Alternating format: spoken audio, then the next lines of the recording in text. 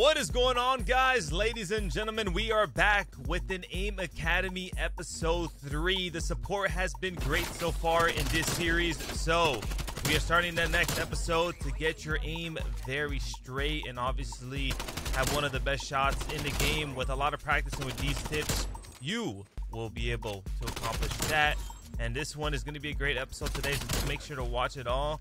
Don't miss it and leave a beautiful like, and thank you.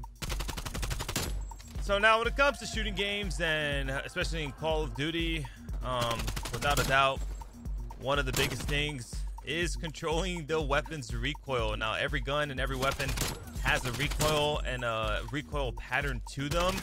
So understanding the recoil pattern and kind of how you want to shoot the gun will help you shoot the gun very straight once you master that. And I'm gonna be giving you guys some tips surrounding that, but first I want to show you guys basically how the recoil looks and kind of what you want to do. So we're gonna just look at this wall real quickly and kind of demonstrate. So if I don't move the stick at all, I'm just gonna shoot the gun. You can see it slowly moves up to the right, and obviously this bot kind of wants something. I'm gonna beam him really quick. We can see right there, it starts here and it kind of starts going up and to the right. Now every gun has a different recoil pattern, so if you're not using 74U, obviously 74U is like one of the best guns in the game and one of the most used guns, but you can apply this to any weapon and you can make a gun that maybe has a lot of recoil or a gun that sucks. You can make it shoot pretty damn straight, and that is for a reason why I can shoot some of these guns that have high recoils really well. So once you understand the recoil pattern, now obviously with the 74U, I'm currently rocking the muzzle brake on it. I kind of like it a little bit more over the compensator, but once you understand this recoil pattern, how it kind of goes slightly to the right, so your goal is to go slightly to the left and low. Obviously it has that kick, so you want to lower the kick, so you want to aim lower, so slightly low, and obviously it goes to the right, so you want to go a little bit to the left. So you're basically countering where it's going with your right stick. So like if I'm gonna control this, so I'm gonna hold it slightly down, because obviously it's not a huge movement. I don't have to like completely go down, but you see I can see the beams, so you slightly down and then slightly to the left. So obviously it should look something like that.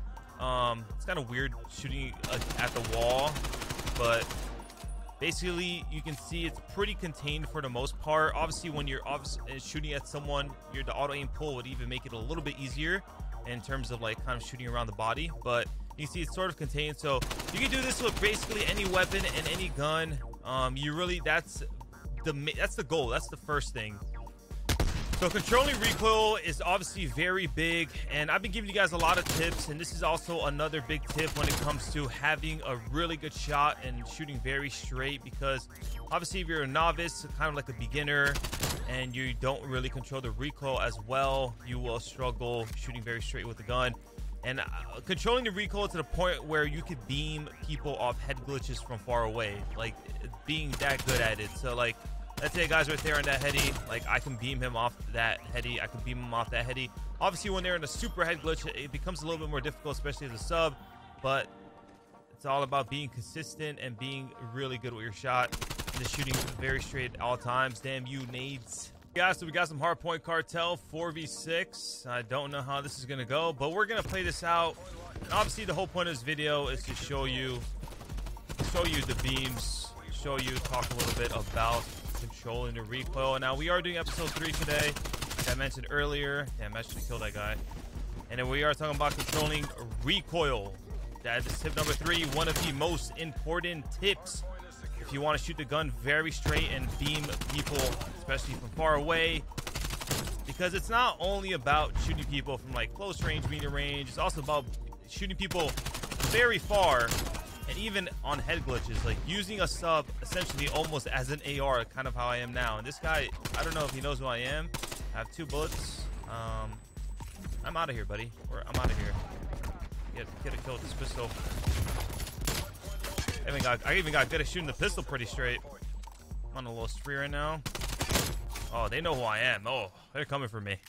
So obviously, first things first is understanding the recoil pattern when I was explaining earlier. And then once you understand the recoil pattern and you kind of have an idea how the gun shoots and how you want to shoot it, Nice little 3-piece there.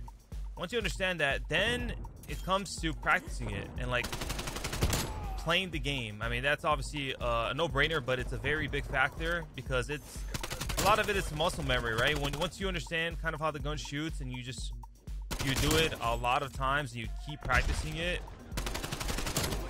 sort of muscle memory. You start doing it.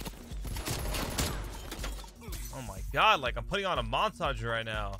Fun fact, I think I've done like a fun montage before, but never like a legit montage. That'd be pretty cool to do one of those.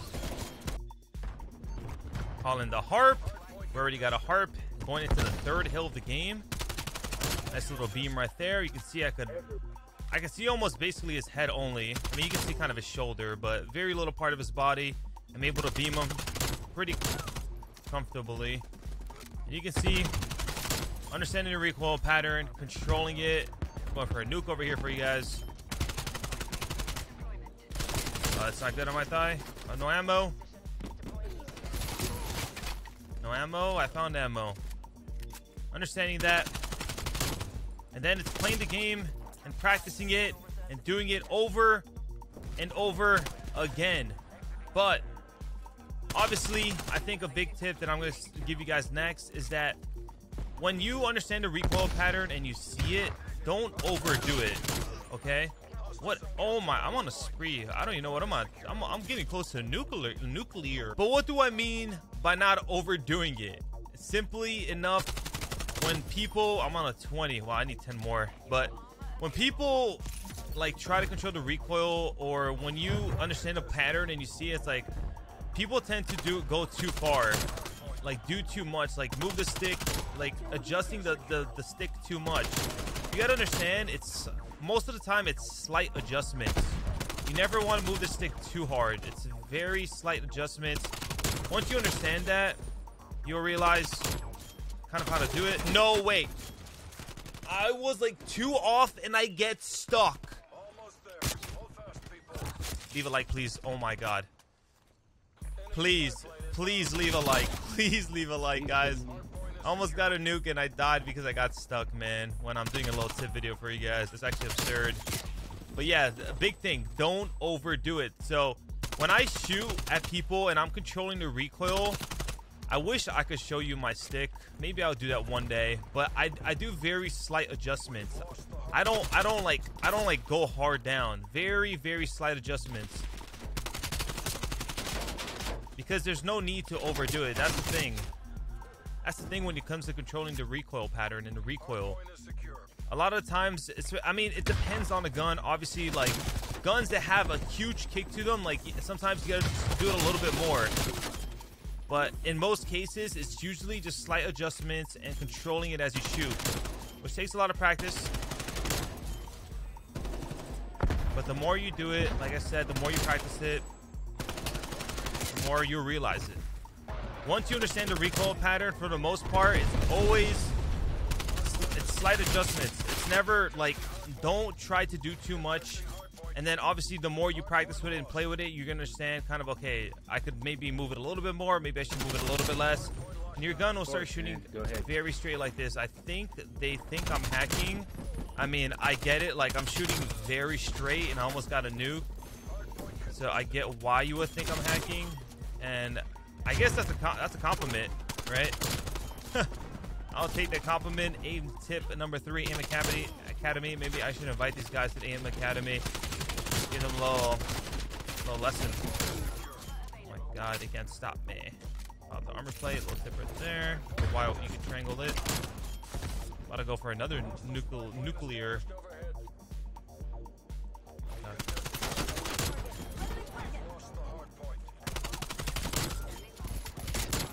Oh my god, dude. It's like they can't stop me. My god, I'm about to go for another nuke.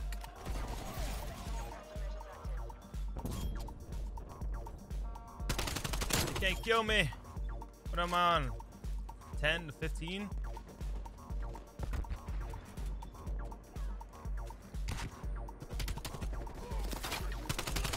Beam him.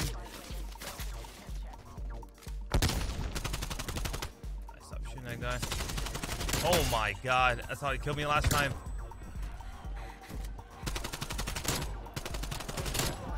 Got him on a 19. I'm not gonna lie. Oh, they got me, man. I guess the last thing when it comes to controlling your recoil, obviously attachments are important. Understand what horizontal recoil is and vertical recoil is. Basically, to sum it up really quickly. Woo, woo, woo. Vertical recoil is obviously when your gun goes up, and horizontal is when it goes sideways. So that's why, you know, when you shoot, like I like muzzle brake on the 74U, you can see it goes up but to the right, so it has very little horizontal. You see it shoots straight for the most part and a little bit to the right, so it just depends. I personally would rather have vertical than horizontal, because on a controller it's easier to hold, like control vertical. All you essentially have to do is aim down, and then obviously you can make a slight adjustments to the horizontal, but it's a lot harder to control the horizontal on controller, or just in general. Vertical is just easier, obviously. So definitely understand that part. Understand that when you're making your classes. Understand that when you're using a gun. Understand that when you're seeing the recoil pattern, what horizontal is and vertical is. Little 96 kill game, maxed out the score at 30,000. Almost 100 bomb with no actual kill streaks, just like support streaks. That's crazy.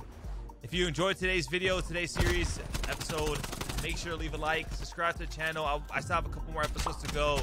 And yeah, hope you learned something new today. Hope you have a wonderful day, and I'll catch you